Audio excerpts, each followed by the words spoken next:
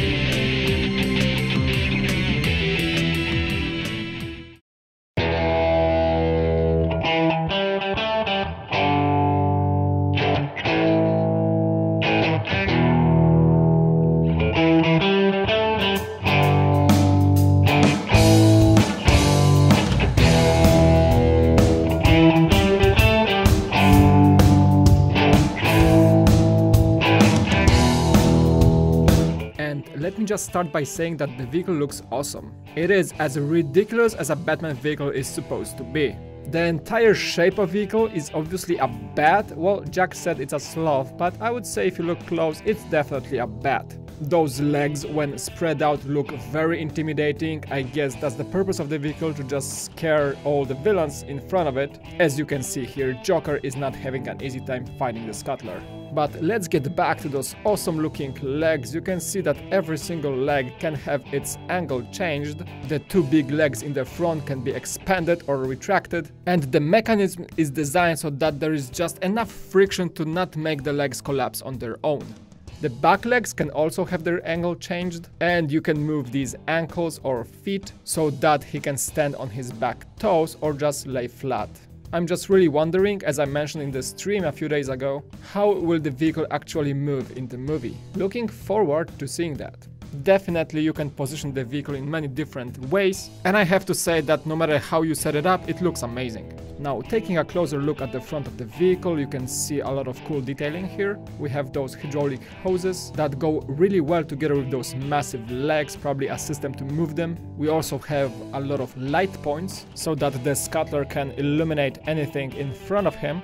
And also you can see a bunch of cool stickers along the vehicle. I think that they just complete the overall look very well. All these exhaust warnings, all these stripes make it look like a piece of great engineering. The head in the front is obviously the cockpit. You can see that it has a pretty cool function. You can open it up, and if you put the Batman minifig inside, the front piece of the cockpit retracts so it holds the minifigs in place. We also have some stickers on 2 pieces on the sides, a lever, and those game pieces as warning lights. The entire head can move up and down and also rotate to the sides. Also, the ears on the top of the head completed the bat look. And right above the head there is one of the main play features, and that is the net launcher. Well, it shoots net, obviously. You can rotate it and change the angle on one axis, but what I am missing here is that you cannot change the angle forward, so that if the vehicle is really high up, you won't be able to target any villain right in front of it. Still a pretty neat feature, I like it a lot, but moving on to the back, we have a huge compartment with a massive canopy, with a sticker that says "Caution Hot Contents", and that is the compartment that holds the engine of the vehicle. That is obviously a jet engine, and a space for the Batman's jetpack. So that is why it probably says it's hot inside. And speaking of the jet engine, we have the nozzle right here. And of course, as it was with the Batboat from the Batcave break-in set, I think it looks so much better with a flame spitting out of the back. Because you know, every Bat vehicle should have a flame spitting from his engine. Now let's take one more look at the grandeur of the vehicle. At this point, I will just admit that this is my favorite Batman movie set released to date. At $80, the price is not very welcoming, but just following the fact how awesome this thing looks, I would just get it as a display model. But what a bad set would be without the minifigs. And right here we have all 6 of them, starting off with the Batman.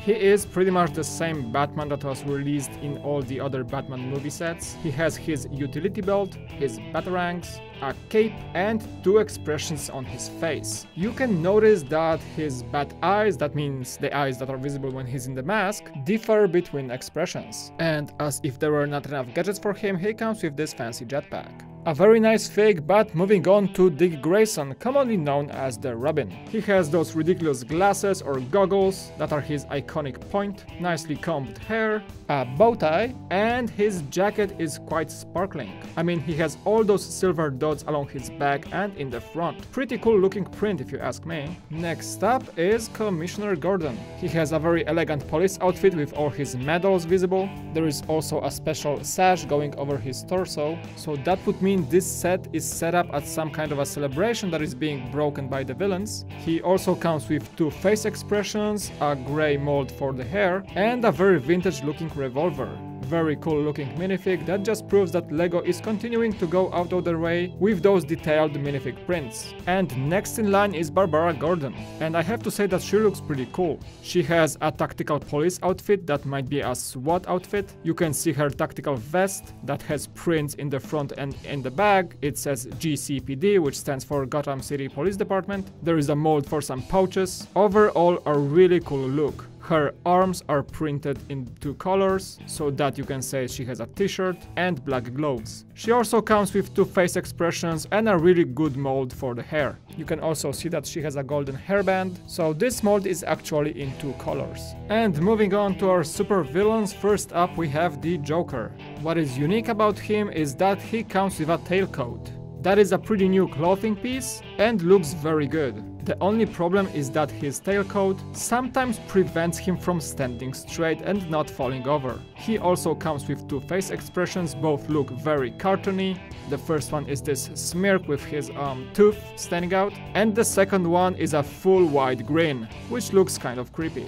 The mold for the hair was visible in the other sets as well, and he comes with this bullhorn pistol with a bang flag. I am really wondering how is he supposed to fight this Scuttler with that thing. Anyway, the last minifig in line is my favorite, the Poison Ivy. She has an amazing print for her torso and legs. That must be a party outfit and it is very detailed, and she comes with one amazing hairpiece. It is a beautiful mold with a flower on the side and some leaves in the back. So that makes it a 3-color mold, and it just looks great on her. She also comes with a short skirt that looks as if it was made from leaves. Also, she has those 2 plant tentacles and 2 face expressions. And one more crucial piece of accessory for her is this spooky, creepy looking living plant or roots monster that she apparently can float on and even commanded to catch the good guys. Definitely my favorite minifig in this set, if not the most favorite of the Batman movie sets. So those are all the minifigs. Let's take one more look of the entire set. Very good looking vehicle, a bunch of awesome minifigs, a lot of play features. LEGO did very well with this one. And that is gonna be a wrap for this episode. Thank you guys so much for watching. Remember, if you like this set, you can find the link to buy it in the video description below. And don't forget to hit those like and subscribe buttons because it supports us very much. And as always, we really appreciate you guys watching our videos. We love making this content for you. My name is Mike and I hope to see you guys again on BrickVault.